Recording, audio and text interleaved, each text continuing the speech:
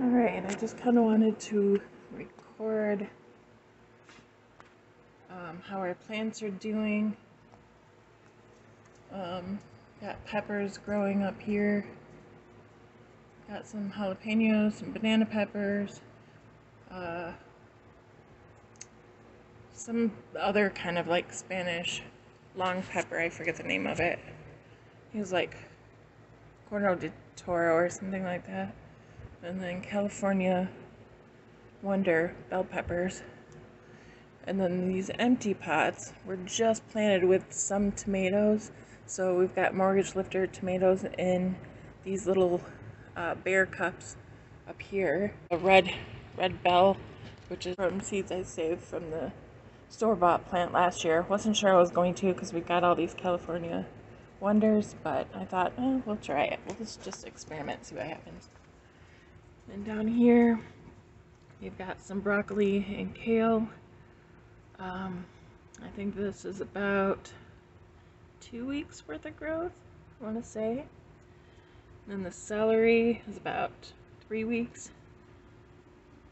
Onions, probably about 2 weeks, I think, as well. I think they were planted at the same time as the kale and broccoli. 8 cups with cherry tomatoes, 8 cups with San Marzano paste tomatoes.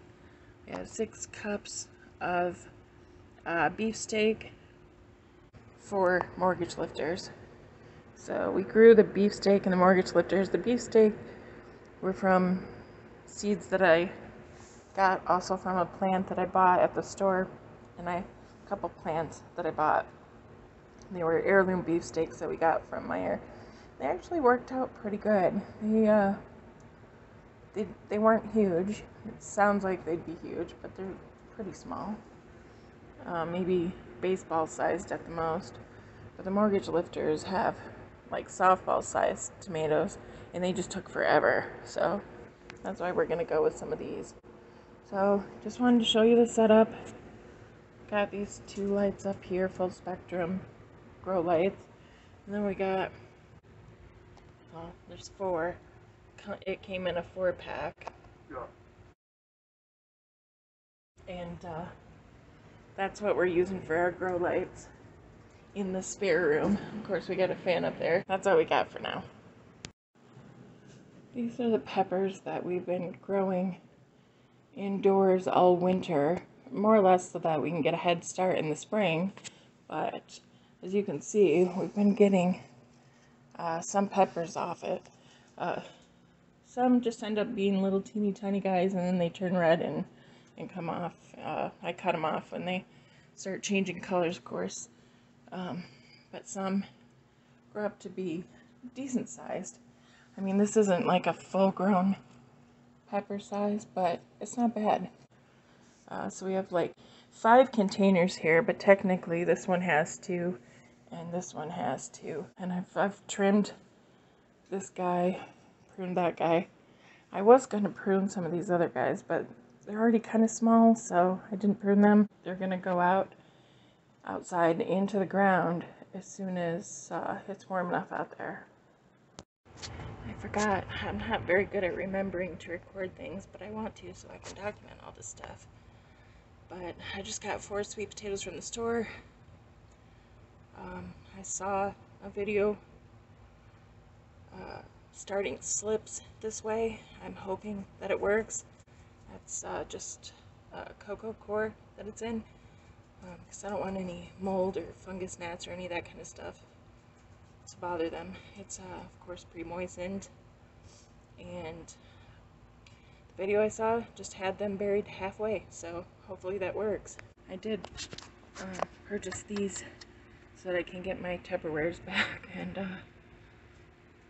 hopefully that reflectiveness will help, because you can see some of these are kind of not in the light, so I may end up having to move some of these over a little, move them around so that everybody gets plenty of light. I'll probably have to rotate them out anyways.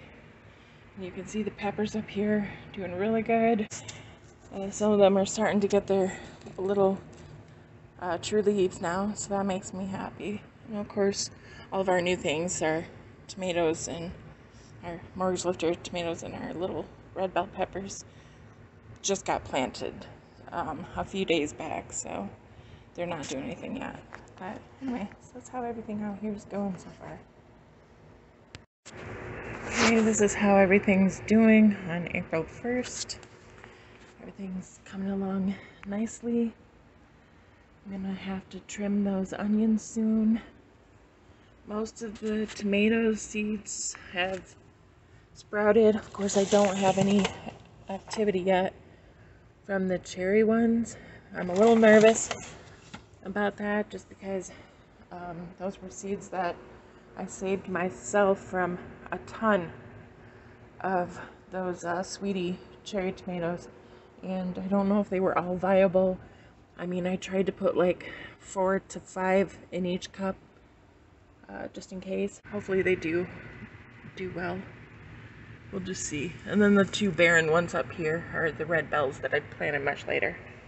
But, and of course the sweet potatoes, not doing anything yet. Don't expect them to for probably another week or so at least.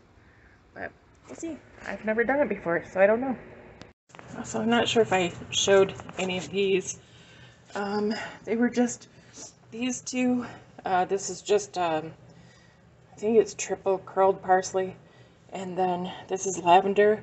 Neither one of those were ready to go into the ground last year because they were so tiny. So I just ended up bringing them in here. And of course the lavender didn't even germinate for about, I don't know, I'd say 2 months. I don't know. It was a couple months anyways. So it was like the teeny tiniest seedling for much of the fall. And it would never have survived. So it's doing pretty good in here. It'll be going out, of course, in the springtime. This was just an experiment to see whether or not I could propagate peppers with rooting powder and water. Seems like the answer is no. I mean, there's little parts that look like they're trying to do something, but I don't think that's actually the case. This is just from this dill plant, which I pulled off just because it was just barely starting to flower. And I'm going to try to save the seeds. We'll see.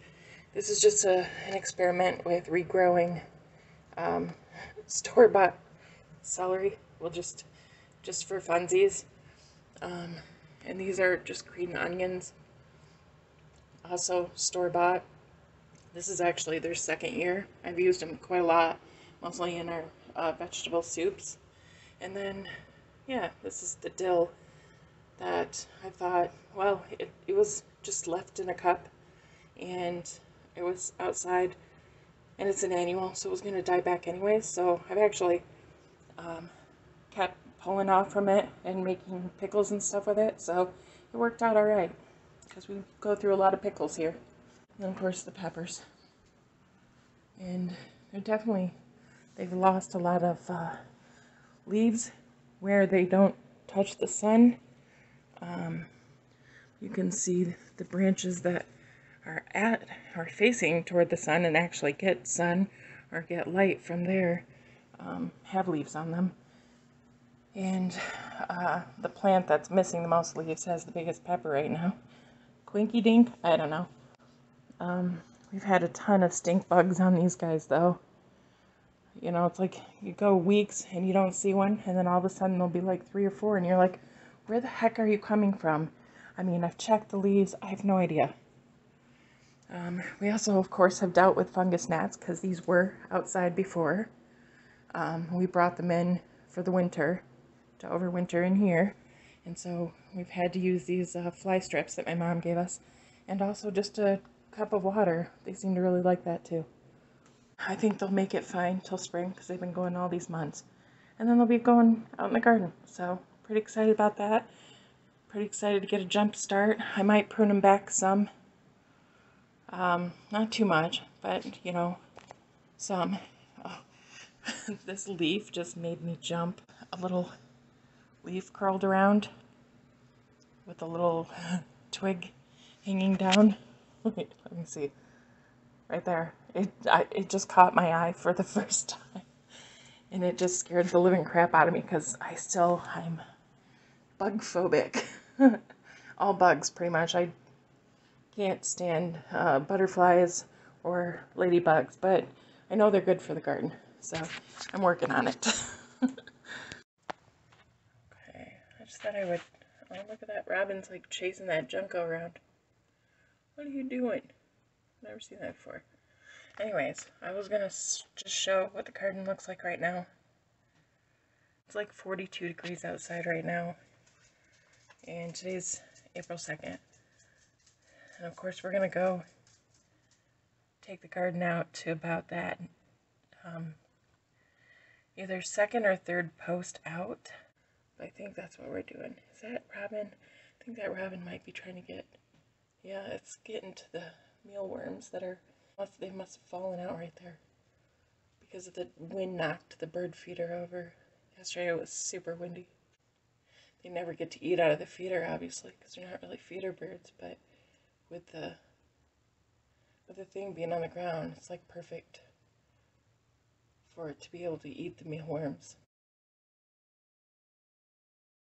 Anyways, but hopefully this week will be enough to be able to get out into the garden and start doing some work, clearing that land. Here we'll also check in on the plants. Today is April 4th. You can see the peppers are doing lovely. You know, except for we got these guys. They take a while. I mean, these ones, the California Wonder peppers took forever to germinate, so we probably got another 4 days or so before those guys germinate, probably. I can't remember exactly when I planted them. Anyways, our brassicas are doing lovely. Celery, just barely creaking up there. Onions doing well. Had to cut those because they were touching the light. These tomatoes doing very well, which are the San Marzanos and beefsteaks. No activity from these guys yet after reseeding them. Nothing from that, which is rosemary. That's been stratified. Nothing yet from the sweet potatoes. That's how everybody's doing so far. I'm a little worried that, you know, maybe they won't get enough light because some of them are directly under it, others are off to the side. Hopefully we'll start to be able to put them outside soon enough. An hour a day or whatever of direct sunlight. And then start using the sun more. Like I said, I can't wait to get these guys outside. They'll start perking up and doing a lot better. Fruiting is rough on them in a container like this. I did fertilize them today. It's hard to keep up when you're in, you know, kind of small containers in a dry environment in the middle of winter, you know. But there's the singular little rosemary that came from the baggie. He was barely 2 little leaves folded together with just a little white stem. You couldn't even see roots or anything. And I basically could just set him on the soil and just push him in ever so slightly because I didn't want to bury him. And I was convinced he wasn't going to root or do anything. But he looks like he's actually taken root. So I'm really happy for that. But, okay. That's it for today. So beautiful day out so far today. I don't remember what date it is, the April 10th or something. It's like 50 degrees, very sunny. So bringing the plants and then the tomato and pepper seedlings out for a little sunshine. I don't know, I probably should bring the others as well. So just a second. Okay, so I brought the onions, the celery, and the kale and broccoli out. So everything's gonna get some sun today. And oh shoot, I'm missing one more thing. Okay, the one more thing was the little rosemary plant. Anyways, peppers are definitely looking a little rough, but this hopefully will pep them up. They're only gonna be out here about an hour. You know, so I don't wanna scare them to death. No, I don't want to sunburn them. Anyways, so we're working on the new part of the garden. We've been out here for a couple hours. Jake's been doing the majority of the work with the little electric tiller. But I've been digging, softening the ground up.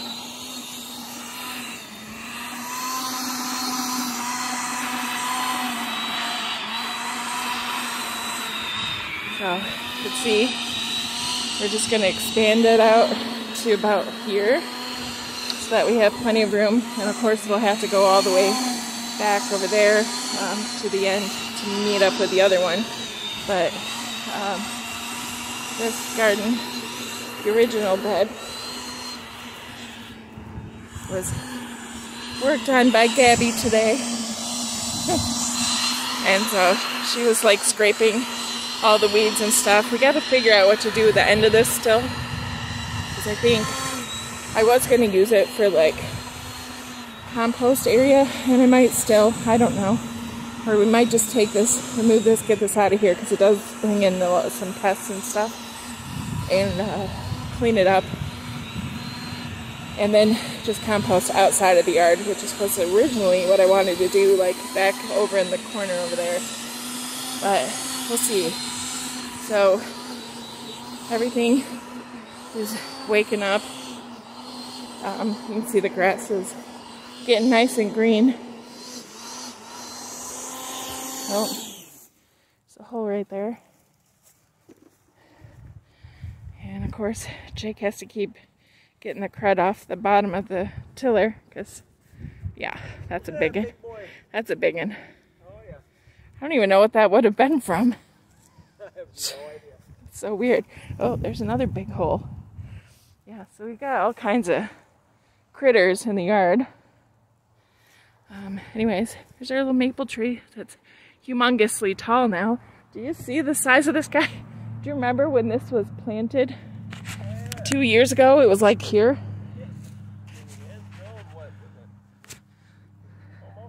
I would say 4, maybe even 5. I'm not really sure, but it's really tall. Anyways, yeah, so I pulled that up earlier, and me and Jake rolled it up and moved it over here just so the dogs don't run into it. Here is our mystery apple tree that we're not really sure what it is. I think it's going to be okay.